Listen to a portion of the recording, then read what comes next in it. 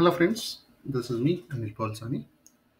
Today we will continue the interview question and answers that very commonly asked in many of the MNC companies. And as usual, this particular video is also in Telugu language, guys. I will start preparing the English language very soon from the next week, I guess. So let me finish these questions today, another 10 questions. So in the last video, guys, this is the fourth video of the interview sessions. If you're watching this and you missed the other videos, please check those videos as well in the playlist. There are other three videos. This is the fourth video we are trying to do with the interview sessions. So three sessions, we already covered some 39 questions, guys, around. And now we want to cover from 40 to 50 questions here. And if you like to join my training, guys, the details are in the below description. If you are already trained, you are already completed your course, but you are not having good time to attend the session again, or you just want to refresh because of your office work, my training videos are all available on the Udemy portal, guys. Check the below description, links are there. Use them and you can refresh whenever you want, very quick and fast also. Now, that's been said, let's discuss about the 40th question here. It says that, Anil, have you faced any issue while compiling code in Endeavor and checkout option? So basically, while compilation, guys, in an Endeavor tool or any version control tool, I'm sorry, we need to continue in Telugu, right? Sorry, guys. So we'll give an English stories later, guys. Okay, we'll continue in the Telugu language for this video as well.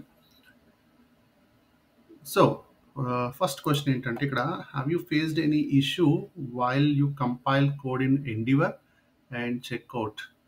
So ఇది బేసిక్గా tool question అండి. Okay, మీరు ఇంటర్వ్యూకి వెళ్ళినప్పుడు tools మీద questions అనేది very common. ఓకేనా, ఎందుకంటే యాక్చువల్గా మేము టెక్నికల్గా మీరు కోబాల్లో స్ట్రాంగ్ ఉన్నా, జేసీలో స్ట్రాంగ్ ఉన్నా, డివిటూలో స్ట్రాంగ్ ఉన్నా, దాదాపు మాకు వచ్చే రెజ్యూమ్లు 90% నాన్ ఎక్స్పీరియన్స్ రెజ్యూమ్లు ఎక్కువ ఉంటాయి.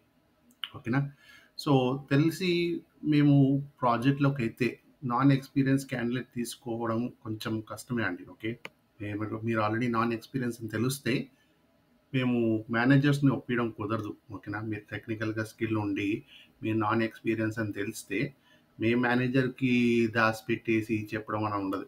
ఎంతైనా మీరు మాకు ఐడియా ఉండదు కదా. ఓకేనా, మీరు వచ్చే ఇంటర్వ్యూకి వచ్చే మీరు నా రిలేటివ్ కాదు, నాకు తెలిసిన వాళ్ళు కాదు. బేసిక్గా సెల్ఫ్గా మాట్లాడితే నాకు తెలిసినంత వరకు నా ప్రాజెక్ట్లో నాకు ఇంపార్టెంట్, నా వర్క్ ఇంపార్టెంట్, నా ప్రాజెక్ట్లో ఎలాంటి ఇష్యూస్ ఉండద్దు అనే సెల్ఫ్ ఐడియాతోనే ఇంటర్వ్యూ చేస్తాం మేము.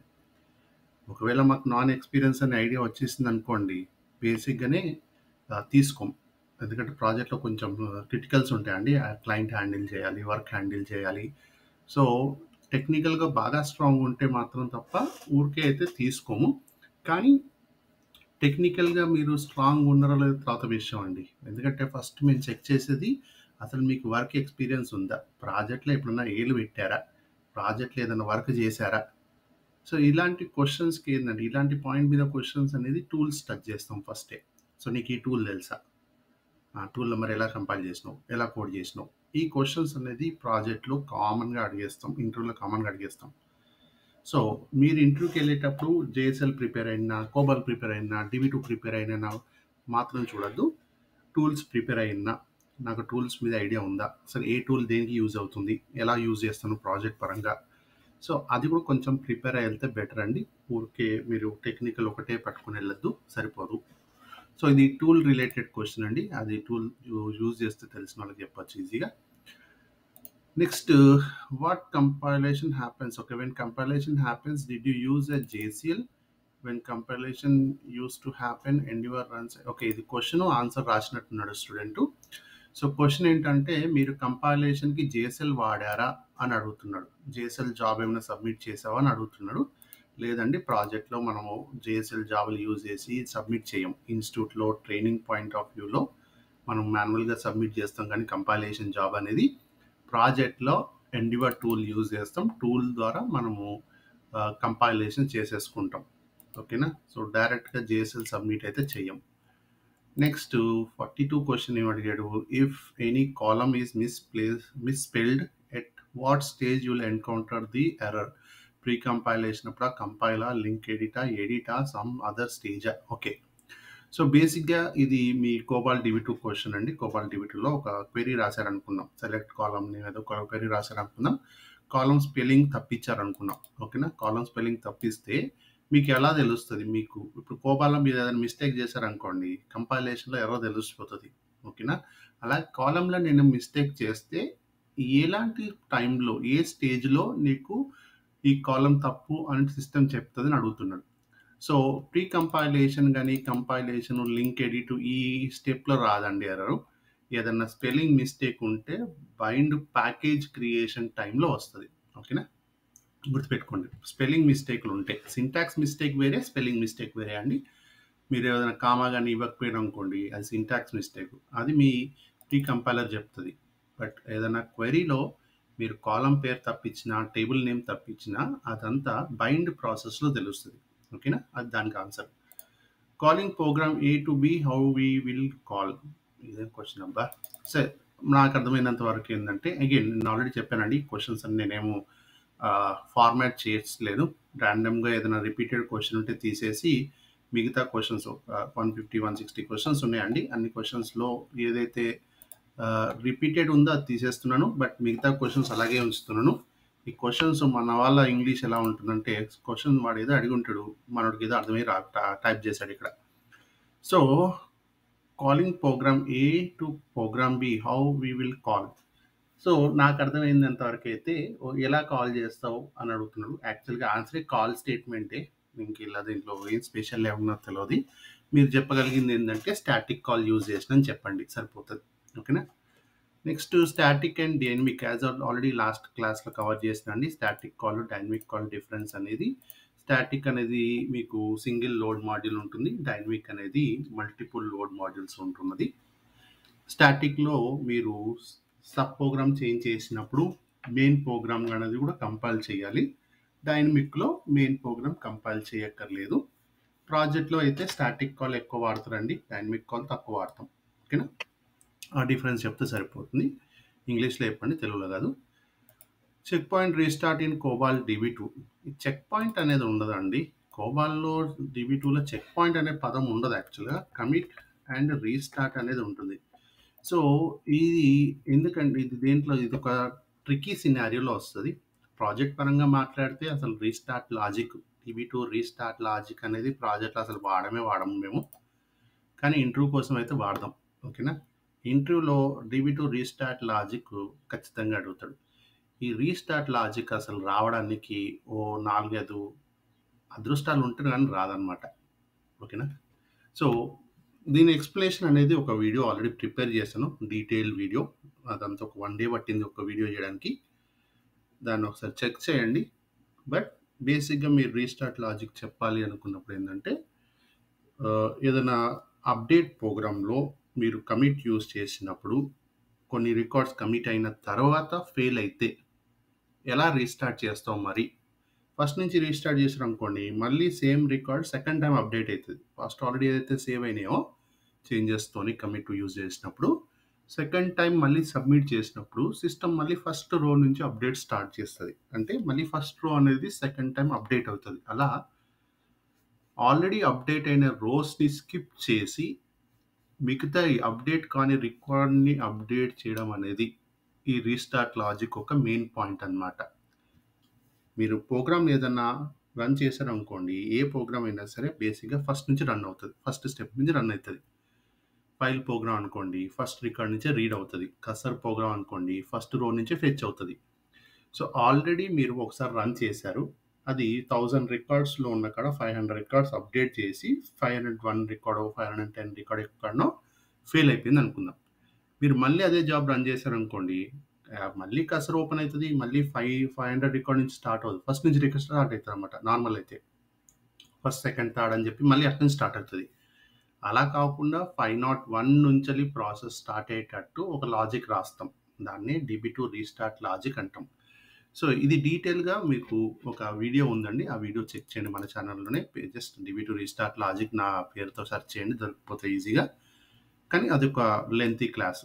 ఓకే, మీరు ఇంటర్వ్యూలో 2-3 నిమిషాలు కుదించి చెప్పాలి. ఓకే, గంట క్లాస్ అండి అది. దాన్ని మీరు 2 నిమిషాల్లో కొంచెం ఇంపార్టెంట్ పాయింట్లు కూర్చోబెట్టి చెప్తే చాలు. Next, if you don't compile will it give any error if select is not using. ఇది ఆల్రెడీ మనం ఎక్కడో కవర్ చేసామండి. ఇది డిక్కల్జన్ సంబంధించిన కోర్సును పాత క్లాస్లో ఉంటుంది. రిపీటెడ్ క్వశ్చన్ ఇది, ఇగ్నోర్ చేయండి. దీని బదులు వేరే క్వశ్చన్ తీసుకుందాం మనం. If I have a copy book, okay, I want to use the same variable twice. How can I use the same copybook with a different variable name? So ఇది simple కోబాల్ question అండి, డిబిట్కి సంబంధం లేదు. ఒకటే copy బుక్ని ప్రోగ్రాంలో 2 సార్లు use చేయాలనుకుంటున్నాం. అలా ఎందుకని రెండు సపరేట్ పెట్టుకోవచ్చు అంటే అలా ఉండదండి. For example me input file structure, output file structure same అనుకోండి. 2 కాపీ బుక్లు అయితే క్రియేట్ చేయం కదా, ఒకటే కాపీ బుక్ ఉంటుంది. ఇన్పుట్కైనా అవుట్పుట్కైనా ఒకటే ఉంటుంది. కానీ కోబాల్ ప్రోగ్రాంలో సేమ్ వేరియబుల్, ఓకే, ఏ అనే వేరియబుల్ తీసుకోండి, 2 సార్లు డిఫైన్ చేస్తే తిడుతుంది, ఎర్రర్ వచ్చేస్తుంది అనమాట కంపైలేషన్లో. సో ఒకటే కాపీ బుక్ని ప్రోగ్రాంలో 2 సార్లు కానీ 2 కన్నా ఎక్కువ సార్లు వాడితే వేరియబుల్స్ అనేది డూప్లికేట్ అయిపోతాయి. అలా కాకుండా నువ్వు ఎలా యూజ్ చేస్తావు కాపీ బుక్ అనేది క్వశ్చన్ ఇక్కడ. సో దీనికి కాపీ స్టేట్మెంట్తో రీప్లేసింగ్ అనే ఒక కీవర్డ్ ఉంటుంది. రీప్లేసింగ్ అనే ఒక కీవర్డ్ ఆప్షన్ ఉంటుంది. ఆ రీప్లేసింగ్ ఆప్షన్ యూజ్ చేసి మీరు గ్రూప్ నేమ్స్ చేంజ్ చేసుకోవచ్చు. ఈ రీప్లేసింగ్ ఆప్షన్ యూజ్ చేసి గ్రూప్ నేమ్స్ మాత్రమే చేంజ్ చేయాలి, వేరియబుల్స్ అని చేంజ్ చేయక్కర్లేదు. గ్రూప్ నేమ్ చేంజ్ చేసుకుంటే చాలు. So copy plus replacing option అది. 48 క్వశ్చన్ వచ్చేసరికి what is కాంప్ and కాంప్3 used for and how sign is represented in కాంప్ and కాంప్3. నా ఇది కొంచెం ప్రాజెక్ట్ పరంగా చెప్తే ఒక ఆన్సర్ వస్తుందండి, ఇంటర్వ్యూ పరంగా చెప్తే ఒక ఆన్సర్ వస్తుంది. సో ప్రస్తుతానికి ఇంటర్వ్యూ పరంగా చెప్తాం. ఓకే, ప్రస్తుతానికి ఇంటర్వ్యూ పరంగా చెప్తాం. ఇక్కడ కాంప్3 అనేది మెమరీ సేవింగ్ కోసం వాడతాం. ఓకేనా, ఇది యాక్చువల్గా ఇంటర్వ్యూ కోసం చెప్పే ఆన్సర్. ప్రాజెక్ట్ కోసం అయితే నేను ఎలా చెప్తాను, కాంప్3 అనేది డేటా సెక్యూరిటీ కోసం వాడుతున్న టాపిక్ అని చెప్తాం. ఓకే, చాలా డిఫరెన్స్ ఉంటుందండి. కాంప్3కి డిఫరెన్స్ ఉంటుంది. మెమరీ సేవింగ్ అనేది ఇంటర్వ్యూలో చెప్పడానికి సరిపోతుంది, కానీ ప్రాజెక్ట్కి వచ్చి నేను మెమరీ సేవ్ చేస్తా అంటే నవ్వుతారు. ఓకేనా, మెయిన్ ఫ్రేమే అసలు చాలా స్పేషియస్ సిస్టము, దాంట్లో నేను వచ్చి 1/2 2 బైట్స్ సేవ్ చేస్తాను అని చెప్పేసి మీరు చెప్తే మెయిన్ ఫ్రేమ్ నవ్వేస్తాను అనమాట మన పైన. బట్ అదే 1/2 2 బైట్ మెమరీని నేను సెక్యూర్ చేస్తా అంటే మెయిన్ ఫ్రేమ్ హ్యాపీ పడుతుంది అనమాట. ఎందుకు, డేటా అనేది సెక్యూర్ అవడం ఇంపార్టెంట్. డేటా మెమరీ సేవ్ అవడం కన్నా డేటా సెక్యూరిటీ ఇంపార్టెంట్ అనమాట మెయిన్ ఫ్రేమ్కి.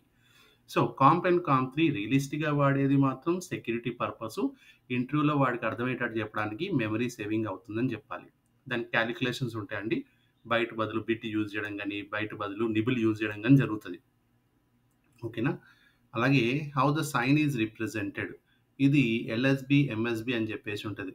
ఇది కోబాల్ టర్మినాలజీ కాదు, general memory టర్మినాలజీలో least significant bit, last significant bit అని చెప్పేసి ఉంటుంది. మీరు గుర్తుపెట్టుకోవాల్సింది ఏంటంటే, ఒకవేళ కాంప్ అనుకోండి బైనరీ డేటా అయితే సైన్ అనేది లెఫ్ట్ సైడ్కి ఉంటుంది. అదే కాంప్3 అనుకోండి సైన్ అనేది రైట్ సైడ్కి ఉంటుంది. ఓకేనా, అది గుర్తుపెట్టుకోండి. లెఫ్ట్ టు రైట్ గుర్తుపెట్టుకోండి అంతే. మీరు ఎంఎస్బి ఎల్ఎస్బి అంటే అవి ఏంటని అడుగుతారు, మళ్ళీ కన్ఫ్యూజ్ చేస్తారు మీరే. What is the static call and dynamic call, which one is faster? మళ్ళీ అదే కాల్ వచ్చినట్టుంది, ఇక్కడ సేమ్ క్వశ్చన్ వచ్చినట్టుంది. మనం రీప్లేస్ చేసుకుందాం. ఇంకా 2 ఎక్స్ట్రా క్వశ్చన్స్ చూద్దాం. ఇది స్టాటిక్ ఫాస్టర్ అండి, ఆల్రెడీ ఇంకో వీడియోలో డిస్కస్ చేసినట్టున్నాను. Static is faster. ఓకేనా, నా call by reference, call by content and syntax, ఇది ఒక థియరీ క్వశ్చన్ అండి. బేసిక్గా మీకు కాల్ బై రిఫరెన్స్ అన్నప్పుడు ఏంటంటే సేమ్ మెమరీ యూజ్ చేస్తుంది, ఇది గుర్తుపెట్టుకోండి. ఓకే, చాలా ఈజీ, చాలా సింపుల్గా చెప్తున్నాను. యాక్చువల్లీ ఈ టాపిక్ వచ్చినప్పుడు నా ట్రైనింగ్లో ఒక 20 నిమిషాలు క్లాస్ చెప్తా కావచ్చు, బట్ మనకి 20 నిమిషాలు లేదు, 1 మినిట్లో చెప్పేద్దాం. కాల్ బై రిఫరెన్స్ అన్నప్పుడు ఏమవుతుందంటే main programme variables, sub programme variable memory అనేది సేమ్ ఉంటుంది, షేర్ చేసుకుంటాయి.